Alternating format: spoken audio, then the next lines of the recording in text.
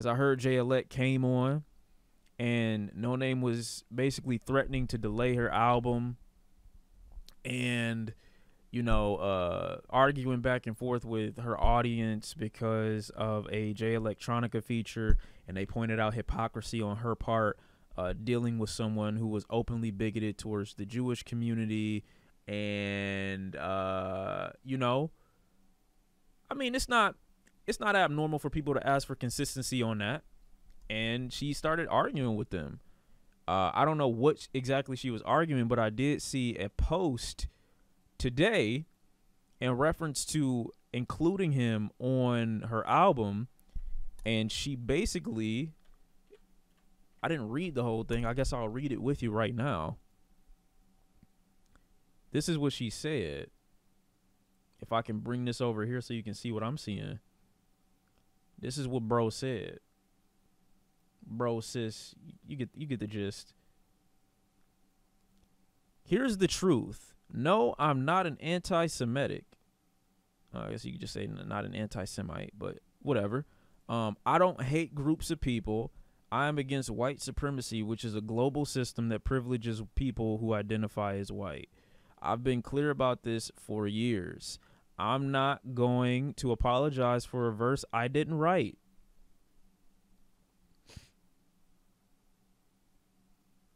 That's bad.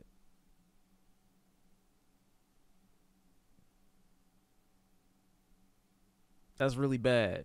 I'm not going to apologize for including it on my album. Also bad. If you feel I'm wrong for including, that's fair. Don't listen. Unfollow and support all the other amazing rappers putting out dope music. Your disappointment truly means absolutely nothing to me, and I say that with love. Saying that I don't hate groups of people and also not trying to understand how someone could think that when you include a verse from someone who has historically been anti-Semitic in his music, and then saying I say that with love is completely hypocritical, in my opinion. It's okay to double down, like if that's how you feel. But this is what I tell people all the time who exhibit signs of bigotry, but they don't want to accept the responsibility of the title associated with the bigotry.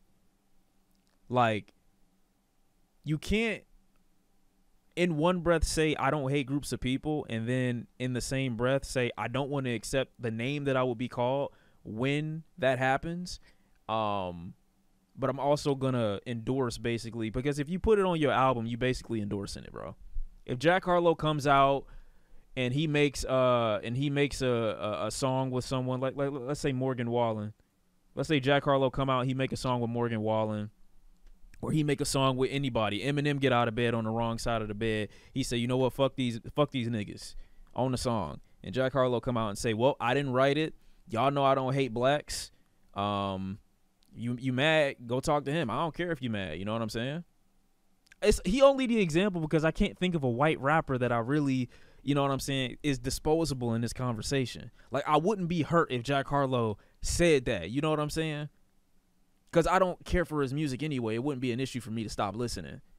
If Post Malone did something like that, which he kind of did already, you know, I feel a bit more of a way. But it really wouldn't mean nothing to me on that front. So I'm just saying in reference to this, I actually haven't heard the Jay Electronica verse either. I haven't heard the verse. I have yet to hear the verse.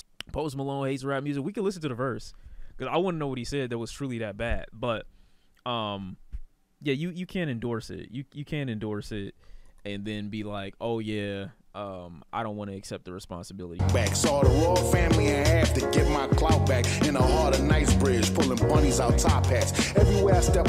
Oh my god. Yo, why can't people who like rap about their supposed like spirituality be like Ka? Ka is so good at rapping like his life metaphorically through any type of like theological lens. He's so good at that. I saw the Roth family to get my clout back up. So he's going with the Kanye shit too. Like on a like they control, like they got the ability to make me big or small, basically. Nice It's not off my own merit, basically, is what he's saying. Like, I ain't got no control over that. I only dropped one album over the last, like, I don't know, 2 centuries. Fuck boy 85 will come run up and press me. It's all a hoax, quite simple. A joke like Zelensky. The E-man's the I'm not gonna lie, bro. This is so fucking crazy. I'm not gonna lie, bro. One of the sons of Yakub is crazy to say. They killed my mom. Who are you talking about? A joke like Zelensky, bro. It's all a hoax. What are you talking about? How does this correlate is my question. I'm just trying to see, bro. Cause like if I'm trying, like, maybe I gotta listen to the song like 3-4 more times before I come to a conclusion on what the song is about.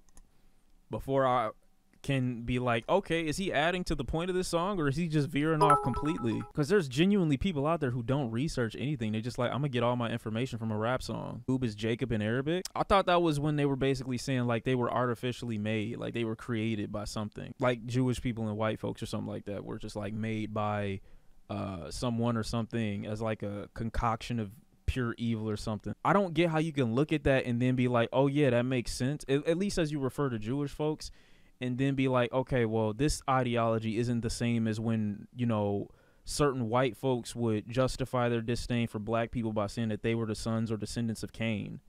Like, how is that any different? The belief in it, not in your ability to enforce that belief, but just the belief in itself. Like, how do you not feel nasty just thinking like that? I didn't say it was the same. Just hear exactly what the fuck I just said.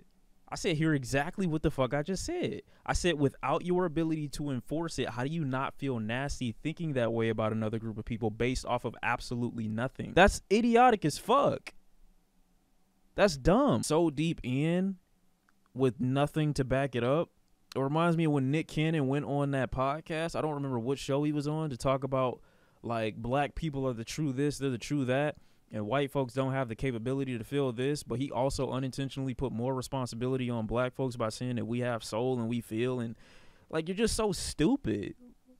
Like, is there nobody that knows how to just be like, you know what, let me fact check this, or let me just filter this through someone that knows how to tell me I sound like a fucking idiot? I could feel where she coming from.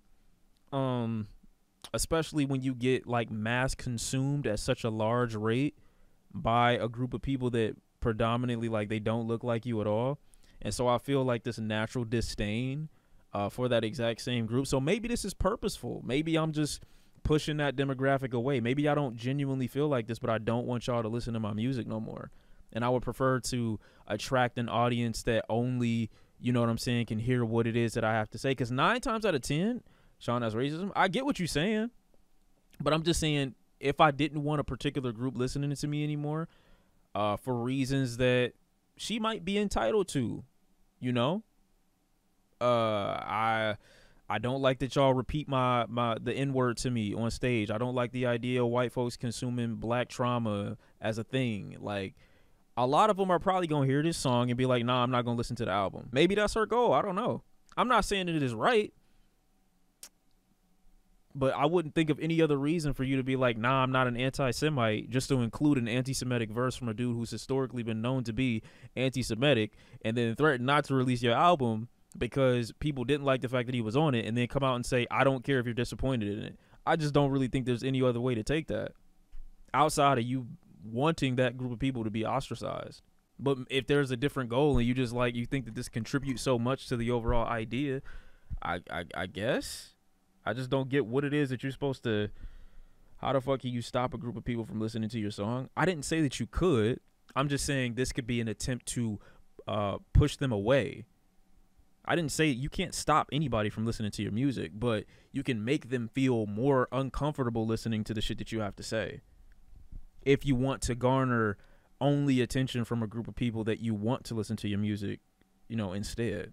I would rather have white fans than anti-Semitic black fans, to be honest. I would rather have neither, to be honest, if I'm being 100% with you. Because sometimes, like, frustrating shit and frustrating elements happen a lot. Would you push us white fans away, Sean? Sometimes I look at y'all and I'll be like, these niggas really don't get it. Sometimes. Depending, like when we say when there's certain shit that's talked about or said, sometimes I really do. I'll look at it and be like, you know what? Like, they don't get it. They not gonna feel where I'm coming from. They don't understand. And I get it. I get that element of it. I would never say some shit like or endorse something that was purposefully trying to push people away in an attempt to get people to just get away from me. I wouldn't do that. But I understand in that, like, okay, maybe I don't want any of these niggas hearing me because they just won't get it. You just compared white fans to black. No, I didn't. You're a fucking idiot.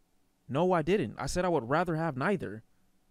I didn't say which was better than the other. I said I would rather have neither. Are you dumb? I just explained to you some niggas are not gonna hear where I'm coming from, and you just did the exact thing. And then imagine going back and forth with niggas about what you say, something that simple on Twitter or some bullshit like that. Imagine doing that and then being like, oh, well, we need you to make music that's like that. No, I'm not doing it. I can never be that. I can never be that. I can never do that. I can never do that. That's why I get the frustration. I get the frustration, bro. I understand it. I'm not saying I understand this, but I understand the frustration, bro. Shut the fuck up talking to me. You're not even listening.